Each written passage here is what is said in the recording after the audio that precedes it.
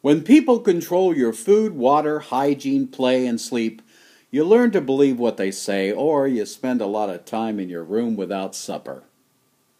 On May 8th, 1965, I was 13 years old and still a novice at any form of teenage rebellion. So, when the church men decided to go to the mountains of Oklahoma for a meeting of all male types, 3,000 in attendance, to hear nothing but gospel preaching and gospel singing for a whole week, sitting on hard, knotty pine benches with a big knot just beneath my butt crack, I was compelled by those who controlled my supplies to go.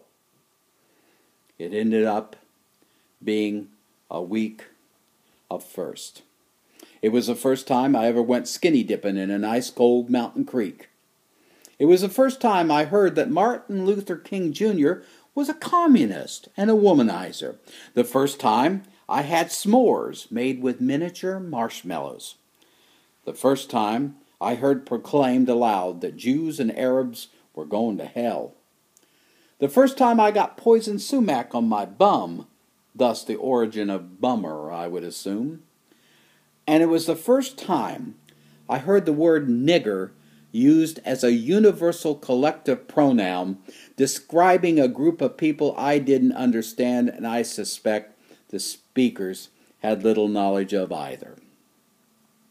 The rally was forceful. It was intense.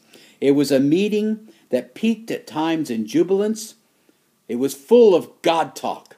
It was permeated with self-righteousness. And it was child abuse.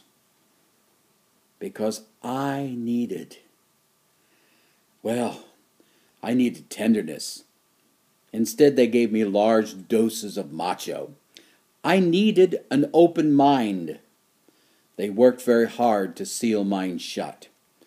God, I was desperate to know about girls. They proclaimed that women should submit. Some laughter would have been nice. They reserved giggling for the older men around the campfire after they thought we young'uns were asleep.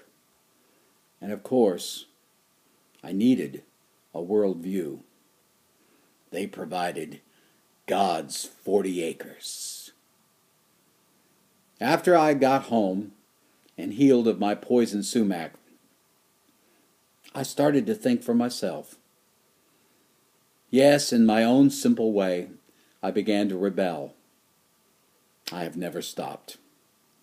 I am still a warrior against anyone who has constructed a box for God and wants the sheep to come passively and worship.